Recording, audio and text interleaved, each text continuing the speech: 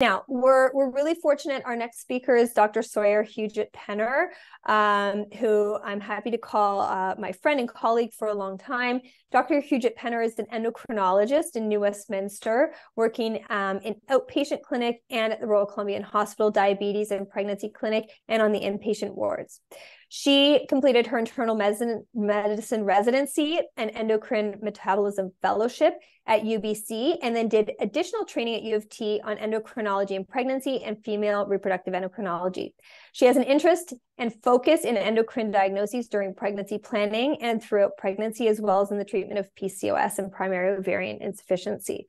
All right, so Dr. Huget-Penner is going to talk to us about thyroid management during preconception and pregnancy, and I'll just get you to go ahead and share your screen, Sawyer.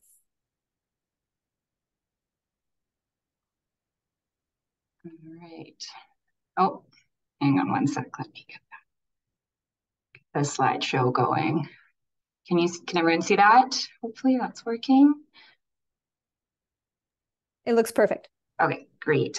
Thanks so much, Dr. Dunn and PCRM, for having me today to speak. I can quickly touch base on what you were saying, Dr. Dunn, about the insulin levels. I agree 100% with you. I don't order them in my PCOS patients. Generally, it doesn't change management. It's not recommended in the guidelines. Typically, you can see signs of insulin resistance on exams, such as acanthosis, and I do a 75-gram OGTT in all my PCOS patients. So if that's normal and they have a high insulin level, like it's not going to change, again, the management. I would recommend generally healthy lifestyle, exercise, balanced diet. So anyway, that's not what I'm here to talk about today. So I'm going to be touching on thyroid management during preconception and pregnancy. I have no disclosures. I'm going to go through the effect of thyroid dysfunction in pregnancy, and then how do we treat this. Just as a quick review of physiology, I'm sure this is familiar to all of you, the hypothalamus makes thyroid-releasing hormone that stimulates the anterior pituitary thyrotrophs to make thyroid-stimulating hormone that then stimulates the thyroid to make free T4 and free T3 that then go to the rest of the tissues in our body on the thyroid hormone-sensitive cells and help them work. This is a negative feedback. So when your thyroid is making enough T4 and T3, you get a negative feedback, decreasing your TSH and TRH. In pregnancy, there's a lot of changes to the thyroid. There's an increase in iodine requirement. So typically the thyroid grows up to about 30% in size during pregnancy. As we know, there's a large increase in your estrogen in pregnancy, and this increases your binding globulin, specifically your thyroid binding globulin, but all of the proteins in our blood. When that happens, that binds onto the free T4 and free T3, and so that thyroid hormone is no longer biologically active. So the thyroid needs to output a lot more free T4 and free T3 to maintain the same level of free thyroid hormone in the body. So there's a lot of kind of stressor on the thyroid. And then in addition, the HCG pregnancy hormone, the alpha subunit, is very similar to the alpha subunit of TSH. So the thyroid can't really tell them apart. And the alpha subunit of HCG will bind onto the TSH receptors on the thyroid, further stimulating the thyroid to make more thyroid hormone. And this is why we sometimes see that low TSH in the first trimester. Thyroid hormone production, generally, if someone has a healthy thyroid with no underlying dysfunction, it will increase by almost 50% in production in the first trimester in response to, as we talked about, those increased binding globulins, HCG effect. You also get increased renal excretion and higher transplacental passage of T4. And so therefore, a lot of people who have normal thyroid function before pregnancy declare themselves in pregnancy because they have limited reserve that we don't know about until there's that stressor put on the thyroid in pregnancy. Why is it important? We know that thyroid hormone is critical for the fetal central nervous system development. It helps the neurons migrate, differentiate, myelinate, and with their signaling. The fetus doesn't make any thyroid hormone until the end of the first trimester and doesn't make a significant amount until about 18 to 20 weeks. So the first half of pregnancy, the baby really relies on maternal thyroid for that thyroid hormone. So talking about hypothyroidism, how do we define it? Overt hypothyroidism is an elevated TSH above normal with a decreased free T4. Just a note for those here in BC, at Life Labs, the free T4 assay range is changing. So Right now, we're getting a lot of false low free T4s, but the lower end of normal is going to be changing to 9 because they've reassessed their assay. So we're getting a lot of kind of false low free T4s. And then subclinical hypothyroidism is when the TSH is above the upper limit of normal, but the free T4 is within the normal range. Now, what do we consider a normal TSH?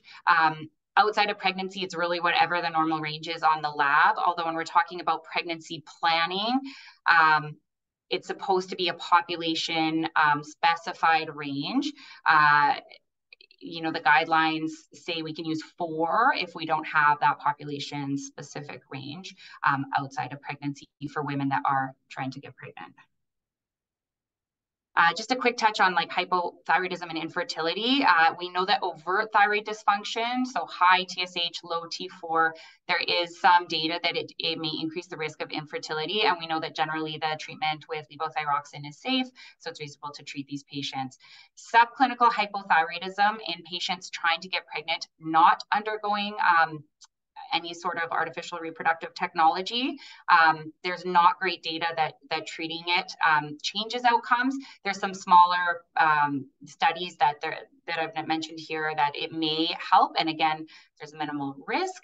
So it is something that can be considered. One study looking at 94 women whose TSH was over 4.2 when they were treated with a levothyroxine range of dose, 72 out of the 94 conceived within 1 year. And there was another retrospective study reported that about 84% of women who were considered infertile who had a TSH over 3, that they were able to conceive, and that time of infertility was shorter with levothyroxine. So in the subclinical hypothyroid patients who are trying to get pregnant, it's reasonable to consider treatment. The most recent guidelines we have for thyroid and pregnancy are the 2017 ETA recommendations. There hasn't been a lot of large studies since then that have come out that I think will significantly change the next round of guidelines, but hopefully we'll be getting some fresh guidelines soon. Just to go through the current recommendations. So in terms of should we test everyone's TSH if they're trying to get pregnant, there's no good evidence to do that. There's no good data for universal screening. We do know though if they are undergoing ART or they're known to have positive antibodies, then we should be testing the TSH, and the intervention can affect outcomes.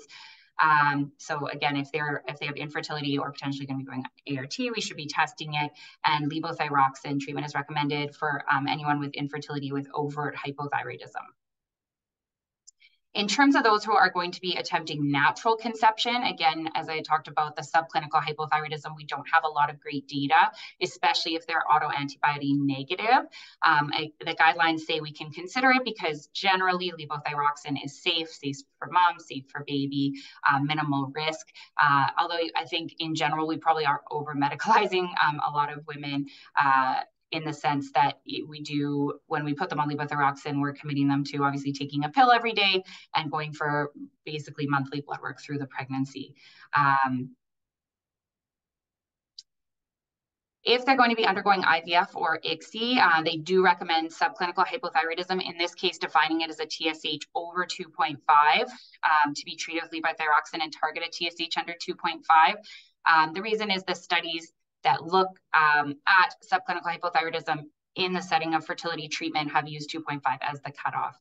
And then just for your patients that are undergoing any sort of ovarian hyperstimulation, it's recommended not to test the TSH during that time because of the huge estrogen swings can really affect the TSH, and it likely will settle out. So you want to do it either before or at least 1 to 2 weeks after.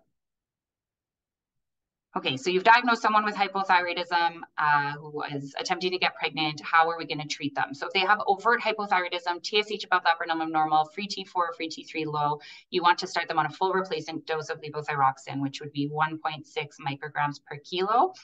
The caveat to that would be if your patient has coronary artery disease or is elderly. Most people trying to get pregnant would not meet that criteria, although there is probably a small subset that may have coronary artery disease. In that case, you want to be a bit more cautious with your starting dose. If they have subclinical hypothyroidism, there's 2 approaches. One would be to just start them at a low dose, 25 to 50 micrograms per day, reassess till you get that TSH to target. But alternatively, you can start them at 1 microgram per kilo per day day. That's what I tend to do because I find that I achieve the target TSH faster. In people that are over 50 kilos, I'm starting them at a higher dose, and I don't find that it over-treats them, like their TSH goes too low. In terms of counseling your patients on how to take Synthroid, it's very important that they take it on an empty stomach. So it's best absorbed 60 minutes before breakfast, but the guidelines recommend at least 30 minutes because 60 minutes may be difficult for a lot of people, or 4 hours after the last meal. So for some people who eat an early dinner, don't eat anything after, they like to take it at bedtime. Most importantly, you want them to take it at the same time every day so that it's a consistent absorption and reaches a nice steady state. A lot of our patients are taking prenatal vitamins that get started on Synthroid. So you want to make sure you counsel them to take their prenatal vitamins 4 hours apart from their Synthroid, as the iron and calcium can affect the absorption. So I typically recommend they take Synthroid first thing in the morning when they wake up and then take their prenatals with lunch or dinner. And I find a lot of women tolerate their prenatals better with a meal anyway. In terms of monitoring, you start them on the Synthroid. It takes 6 to 8 weeks to reach steady state, so there's not a huge role to testing it much sooner. Sometimes I'll test it sooner if they are going to be undergoing some form of ART in less than 6 weeks, just to make sure that it's trending in the right direction. So, you typically want to repeat 6 to 8 weeks, but somewhere between 4 to 8 weeks after starting. And then depending on your TSH that you get, you want to adjust it in 12.5 to 25 microgram increments. So once they're pregnant, what are the risks of hypothyroidism in pregnancy? We know that severe maternal hypothyroidism is very dangerous, and severe iodine deficiency, which luckily we don't have that much here in Canada, but we can see creatinism with that. So intellectual delay, deaf mutism, gait disturbances, spasticity. Overt hypothyroidism does have an increased risk of miscarriage, preeclampsia, gestational hypertension, abruption, preterm delivery, postpartum hemorrhage, and increased perinatal mortality, morbidity. So very, very important that we treat our overt hypothyroid women in pregnancy. Milder maternal hypothyroidism, subclinical hypothyroidism, the data is not great. Those that have positive TPO antibodies, there is a good number of meta-analyses and studies that show there is an increased risk of miscarriage or spontaneous abortion. Other studies have shown that the gray matter in the baby between 8 to 14 weeks is affected by both extremes of TSH, so kind of like a inverse U-shaped curve. But then there's some studies that show with subclinical hypothyroidism, possibly lower IQ scores, high risk of autism spectrum disorder. There's other studies that don't show that, and it's just because the studies have not been very well designed. We don't have any big RCTs looking at this, and some of them use different cutoffs for the TSH, different, like, are they including antibody positive, not antibody positive? Just need some better data. So again, like I said, for the subclinical hypothyroidism, some studies show lower mean intelligence scores, others have not shown that. There was one larger meta-analysis of 18 cohort studies, so again, not great studies. There was an increased risk of pregnancy loss, placental abruption, neonatal death, but this has not been reproduced by other studies. Antibody positive. So when I talk about antibody positive and hypothyroidism, specifically talking about mostly TPO antibodies or thyroid peroxidase antibodies, we know that the antibodies cause destruction of the thyroid gland. So even those that have a totally normal TSH but have positive TPO antibodies, they do have a higher likelihood of not being able to keep up with the demand in pregnancy and a higher likelihood of developing subclinical or overt hypothyroidism some point in pregnancy. So the TPO antibody status is important to know. And those with positive TPO antibodies, even normal TSH, do an increased risk of miscarriage, although we tend to get more thyroid antibodies as we get older, so it may be the increased maternal age could be a confounding factor in that, and not the antibodies specifically. In terms of treatment of hypothyroidism in our pregnant women, we definitely want to treat our overt hypothyroid women. We know that it's beneficial and does improve outcomes. Treatment of subclinical hypothyroidism, there was 3 RCTs that came out between 2017 and 2018, up to 600 people in the cohort of that were randomized between levothyroxine or placebo. All three of them did not show any benefit on cognitive outcomes up to age 5. And those big three also did not show an improvement in obstetrical outcomes. Now, the only issue is that the mean time that they started levothyroxine was around 16 to 18 weeks of pregnancy. So they started the levothyroxine between 8 to 20 weeks of pregnancy, but the mean was around 16 or 18, depending which study you look at. And so we know that the fetus relies on that maternal thyroid hormone from the very beginning up until about 20 weeks, and then starts making a lot of its own. So what I would like to see is some really good RCTs where they randomize the levothyroxine, preconception, or I mean, I guess as soon as pregnant, but preconception would be nice to see. Some other studies that looked at TPO antibody subclinical hypothyroidism specifically did show a decrease in spontaneous abortion with treatment of levothyroxine. And just in terms of treatment of hypothyroidism, we only want to use levothyroxine in pregnancy. The fetal blood-brain barrier is fairly impermeable to T3, so desiccated thyroid, cytomel are not good options in pregnancy. The fetal brain relies on maternal levothyroxine or T4. If you have a patient who's already on levothyroxine therapy, because of that increased demand in pregnancy, they'll need to increase their dose. So generally, any woman I have of reproductive age, if there's any chance she's going to want a pregnancy, tell her as soon as you have a positive pregnancy test, I want you to double your levothyroxine dose 2 days a week. That would be about a 30% increase. And then let me know, and we can either calculate a new dose, or a lot of women do well with 9 tablets a week of their pre-pregnancy dose through pregnancy.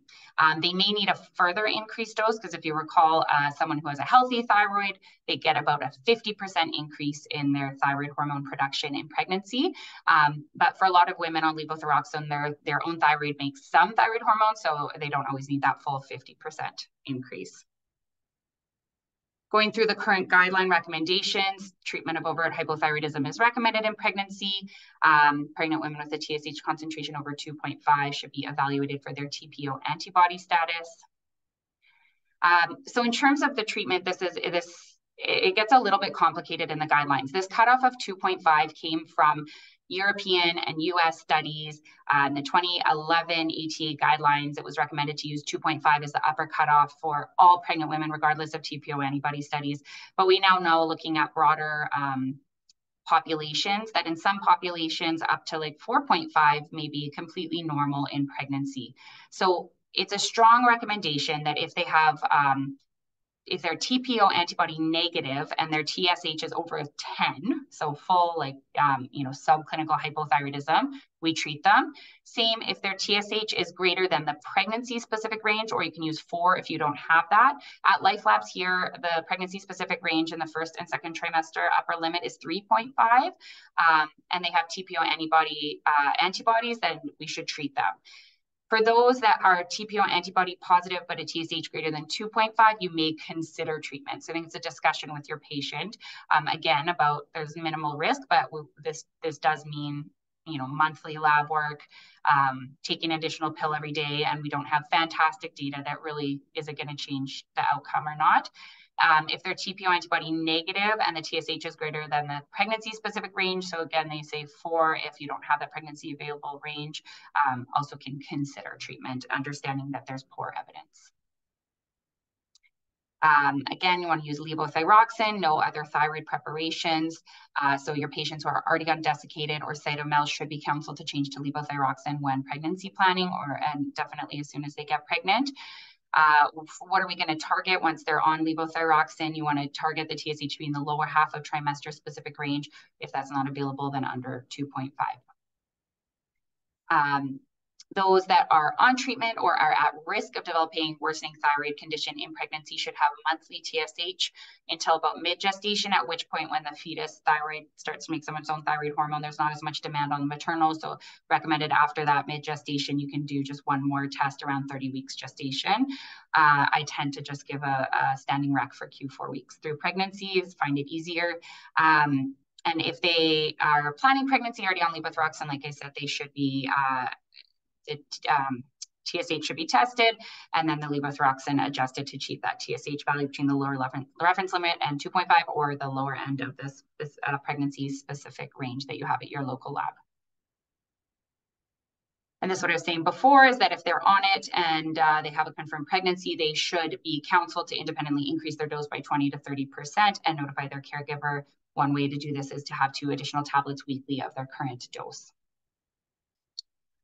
In terms of what dose to start for subclinical hypothyroidism, typically like 50 micrograms a day is usually effective in pregnancy.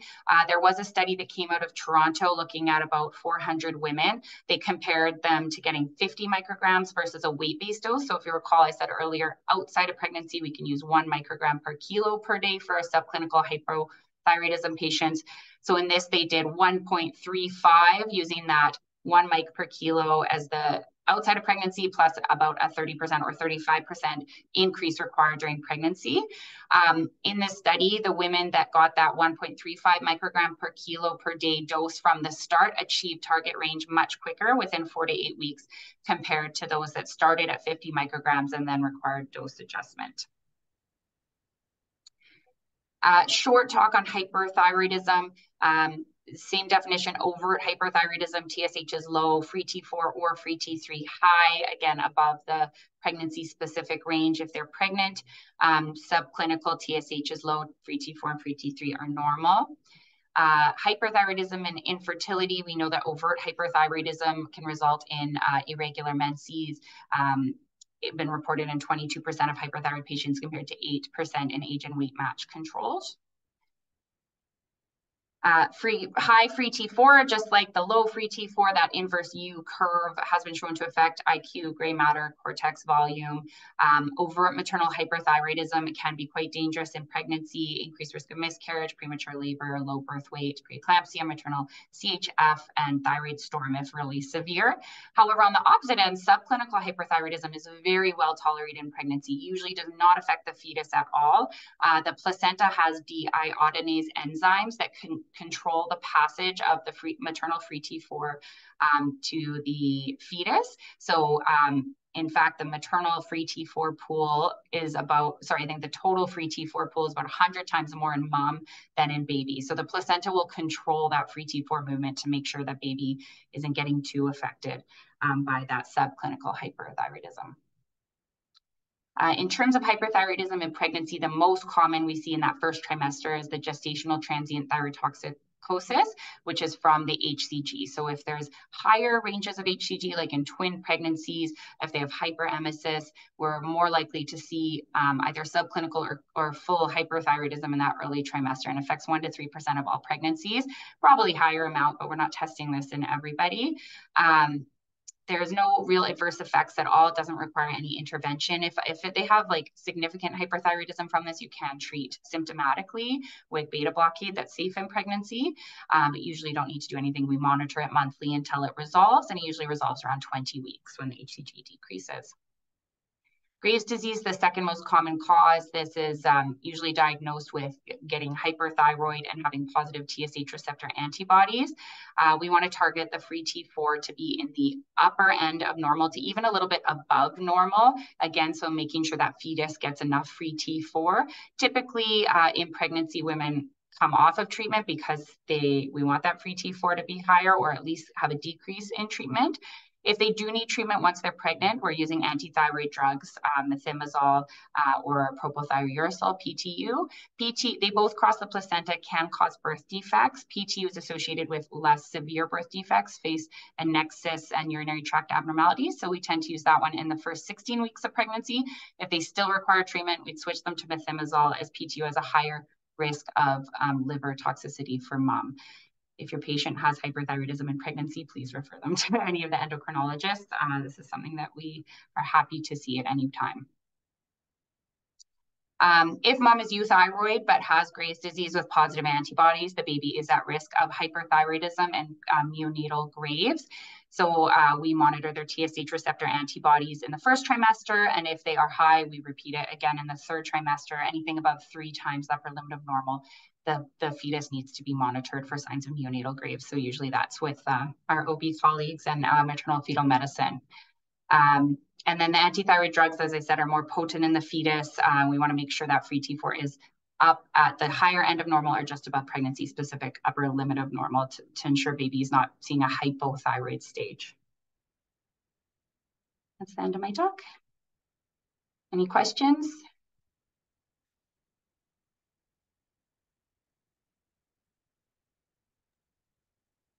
All right, Sawyer, that was awesome. That's a huge, huge topic to review. And you did it in under 30 minutes, so that was amazing. Hopefully it wasn't too much. No, that was great. So yeah, does anybody have questions for Dr. Huget-Penner?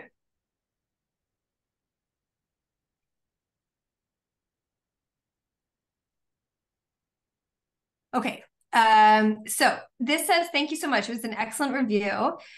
In the SOGC committee opinion from 2020, the key messages indicated not to overtreat subclinical hyperthyroidism and not to supplement with levothyroxine for minor elevations in TSH with or without TPO.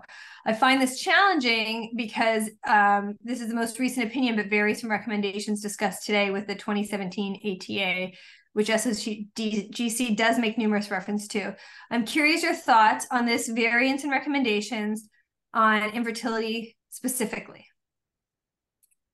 Yeah, it's, I think, really tough because we just don't have great studies. And I think it's this balance between, yeah, we don't want to over medicalize, but we also know that the treatment with low dose levothyroxine is generally safe, well tolerated, and doesn't provide much risk to mom or baby. I think that, the SOGC guidelines and the ATA guidelines, like the ATA is saying that we know it's poor quality evidence and that you don't need to treat people with a mild elevation in TSH, really only if it was truly elevated. So I think I like to have a discussion with my patients about the fact that we don't have a lot of evidence. Are you someone that would want to do absolutely everything, knowing that we don't have great evidence, but it's likely safe, or know that most of the time there's good outcomes with as long as the TSH is under 4. So I think it's really that discussion. In terms of infertility, if they are there, I think there is good data that if they are undergoing ART, so I would have to review the SOGC guidelines again if they don't recommend it in those undergoing ART, but I would recommend it based on all the data that I've reviewed. I do think it does have improved outcomes. And those have infertility trying to undergo natural conception. I think it's a discussion, again, that there isn't good data, but I think for most patients with infertility, I shouldn't say most, but they often want to try everything, kind of like the progesterone discussion vaginally. We don't have a lot of data. So I think it's really a discussion with patients about what we have. Perfect. And then it is rare, but I have had patients who cannot tolerate Synthroid. In these cases, what would be your recommendations for next steps regarding these patients in pregnancy? So I guess that would be what do you mean they can't, why can't they tolerate it? I think she's probably thinking as well, we can't give them desiccated thyroid because it doesn't cross the placenta. So if they're pregnant and they can't tolerate Synthroid, how do you manage that? Yeah, so I guess it would be what can't they tolerate about it? So there is different brands there. So levothyroxine is typically we think of Synthroid, but there's L-Troxin brand. So I have a couple of people who say they can't tolerate the Synthroid, and I put L-Troxin on it and they've had no problem. Also the levothyroxine or Synthroid 100 microgram dose, it has no dye in it. It's white. So some people react to the dye in some of the other doses. So if there's a way to dose it, if you think they need 50 micrograms, they can cut the 100 in half rather than taking the 50 that's, I don't remember what color it is. I always have to pull up the graph, but all the other Synthroid doses are colored. And then I guess you technically could get it compounded, but I'd be very hesitant to do that. I would first try L-Troxin or the dye-free 100 microgram tab and see if you can dose it before switching to something else. Definitely desiccated technically would be a better option than Cytomel because it has T4 in it, but it's much more T3 heavy. So typically to get enough T4 for the baby, the mom becomes quite hyperthyroid from T3, while the baby might still be seeing hypothyroid state. So that's why desiccated is not a great option. Okay. All right. Thank you so much. Thank you very much for being here, Dr. Huget-Penner, and for that really thorough and informative talk.